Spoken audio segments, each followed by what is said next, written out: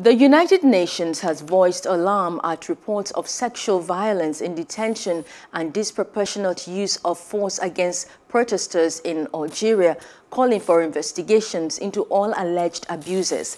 The UN Human Rights Office said it had received numerous reports of abuses in Algeria since weekly mass demonstrations by the Hirak pro-democracy movement resumed in February.